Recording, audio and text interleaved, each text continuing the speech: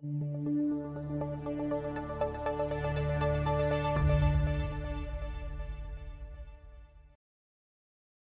this lesson, we'll walk you through how to set up a relative or pegged to primary order using TWS Mosaic. We'll define the objective of the relative order type, show you how to create a relative order in TWS Mosaic, show you where you can locate this order within the activity panel. The relative order type allows traders to seek a more aggressive price than the National Best Bid and Offer, the NBBO, without showing their hand to the market by using an offset amount. In doing so, this order type increases the odds of filling an order. Entering a relative order may help traders in higher priced stocks where the bid-ask spread is wider, or in less liquid markets where bids and offers are thin, while quotes are automatically adjusted as the markets move to remain aggressive. Let's now look at how to set up a relative order using Mosaic. Select a ticker to populate the order entry panel, then click on Buy, which, as you can see, turns the background to blue. Now use the quantity field to select the number of shares you want to purchase. Once you've completed this, select REL, R-E-L, which represents the relative order type from the Order Type drop-down menu. Notice that when you do this, an additional offset input field populates. Before we enter a value there, let's first set a limit price to an amount above which we do not want the order to execute.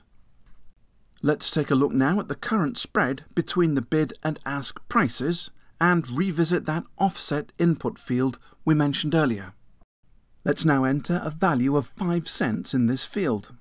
This means that my order to buy will be pegged to the NBB as it moves, plus the 5-cent value of the offset, which makes it more aggressive than the market, so more likely to fill. Should the market fall away, this order will remain pegged to the bid and may fall.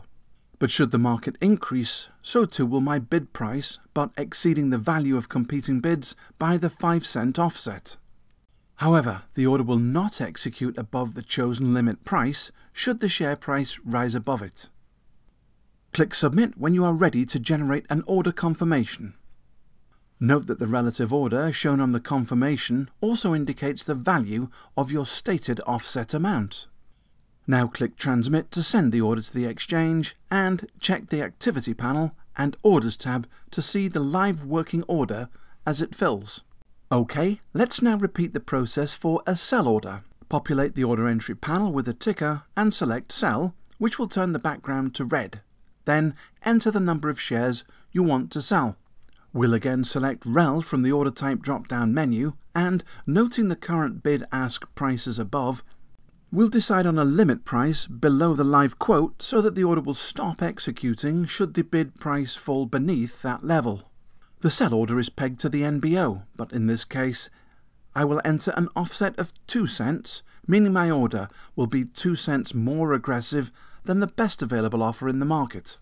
If the market moves down, my offer goes with it. If the market moves up, my offer will move, but appear more attractive than the NBBO by the value of the offset. If the share price falls below my stated limit price, my order will stop executing until the price returns to the limit. However, if prices remain below the limit, no more shares will execute. Click Submit when you're ready to generate an order confirmation. Note the relative order shown on the confirmation also indicates the value of your stated offset amount. Now click Transmit and check the Activity panel and Orders tab to see the live working order as it fills.